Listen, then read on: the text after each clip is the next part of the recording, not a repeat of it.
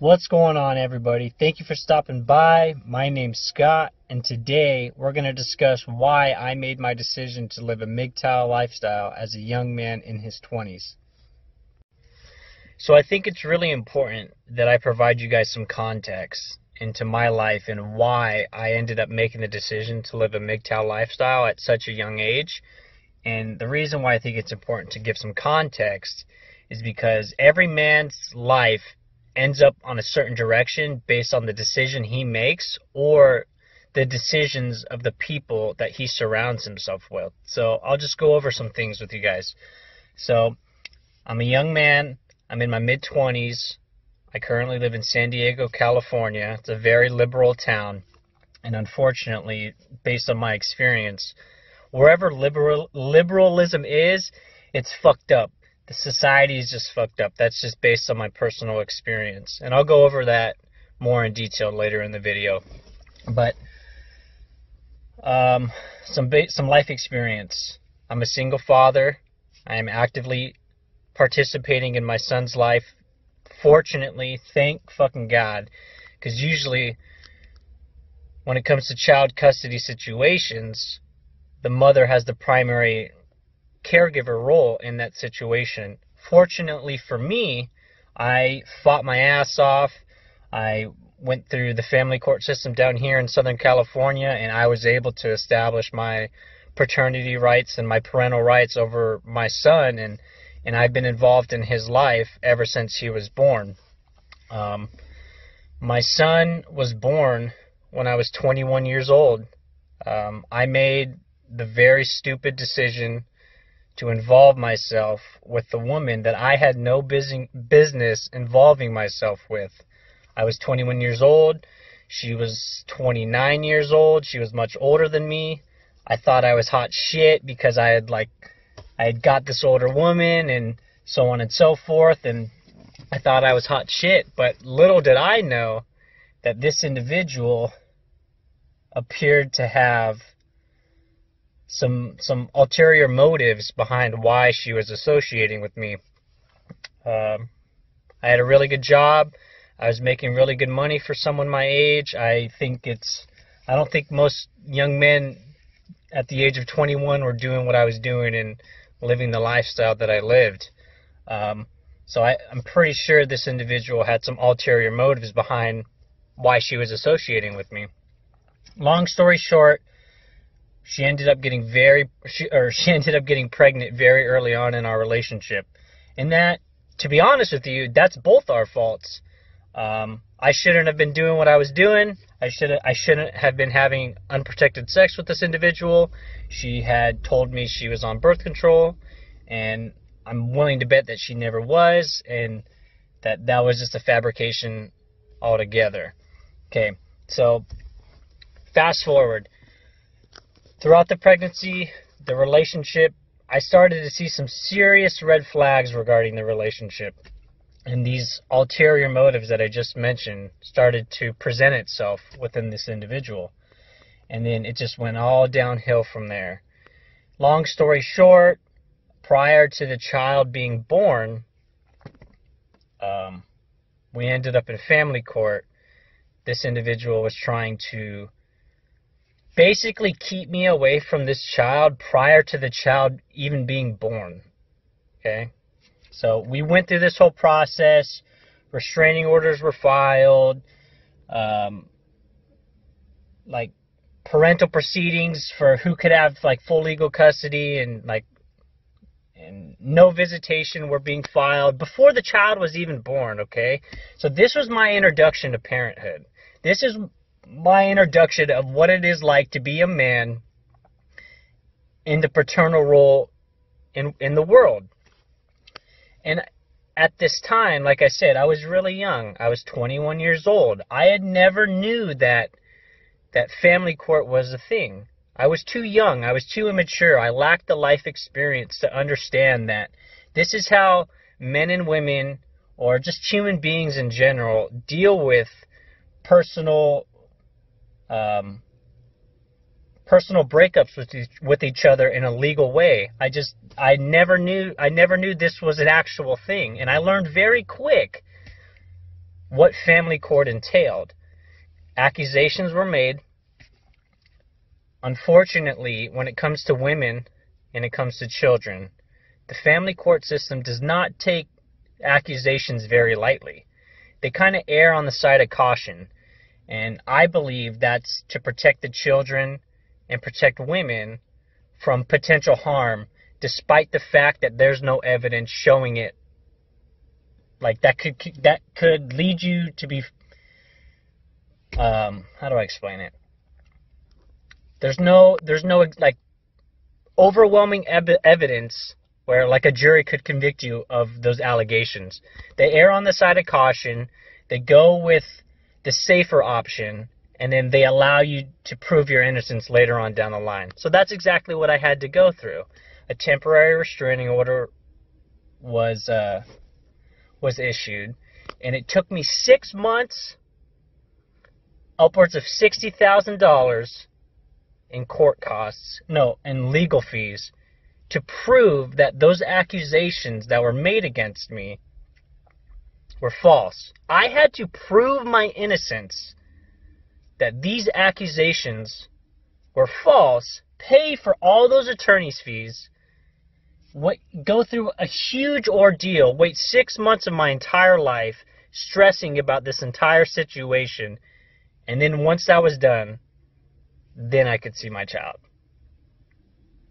To be honest with you, I don't think most men my age at that time, at 21, would have gone through the shit that I had to go through just to be an active parent in their child's life. And I really think that's important for you guys to know, because that's my life experience. And my life experience has led me to the place that I'm at right now. This like I said, this happened when my child was born. So this was years ago. Ever since these family court proceedings that happened prior to my son being born finalized, it has been nothing but a shit show regarding the co-parenting relationship. And it's really opened my eyes to how broken homes function. And what I mean by that is when a man and a woman have a child, they separate, and they both have active roles in the child's life in one way or another, whether that's physical visitation or legal decision making. It's been an active shit show. And I'm not going to go too much into detail to that, because that's personal stuff and I don't want to bash my son's mother. But that has really opened up my eyes to what men have to go through. When I was going through this situation, I started reaching out to other men, much older than me, by the way. I wasn't really associating myself with other 21-year-old young men because I didn't think they could relate to me on a personal level, because none of them were going through what I was going through. So I started talking to other men, mentors, I guess you could call them. And I would just hear these shit stories, man, of how men were getting absolutely destroyed financially, mentally, emotionally, physically, spiritually. They were just getting destroyed in the family court system, whether that was because of divorce settlements, or accusations that were made. Their personal reputations were destroyed. They lost jobs because of what was going on in their personal life. The amount of money they were losing. It was just, I had never heard, out of all these men that I spoke to regarding family court, divorce proceedings, and co-parenting, I had never heard one good story of how everything ended up hunky-dory, everyone was happy, it was a mutually agreed upon situation, and that everything was going well. So that just really opened my eyes to how our society works when it comes to men and the relationship between men and women, when it comes to the relationship between men and women in co-parenting. So the reason why I'm telling you guys all this stuff is not to bash my son's mother or for you to pity me.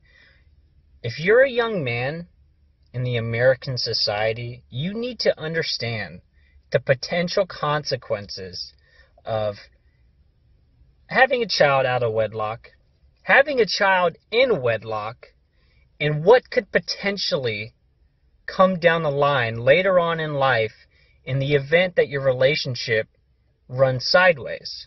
These are real life consequences.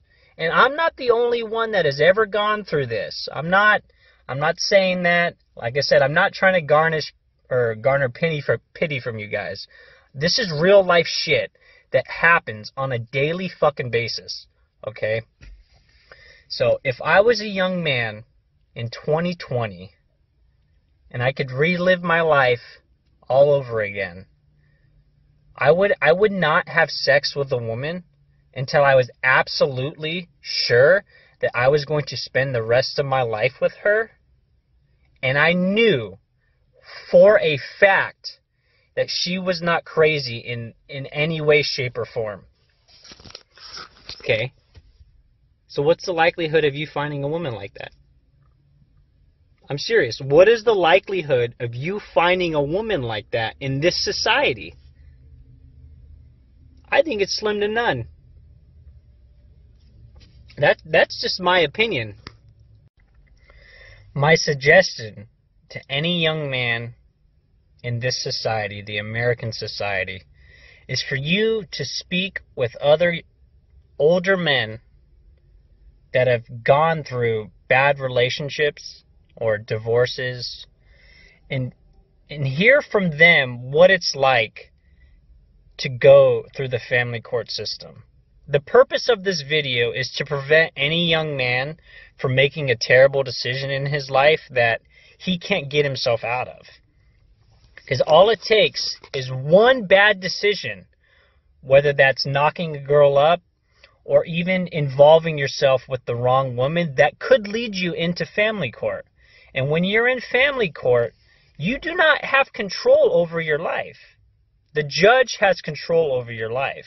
That judge, whether it's a man or the woman, has the right to make decisions over your life, whether you like it or not.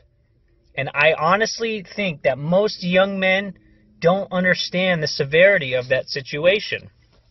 So you need to be very cautious when making decisions regarding your personal or romantic relationships. Because I'm telling you, based on personal experience, you have no idea the context of family court and what it entails.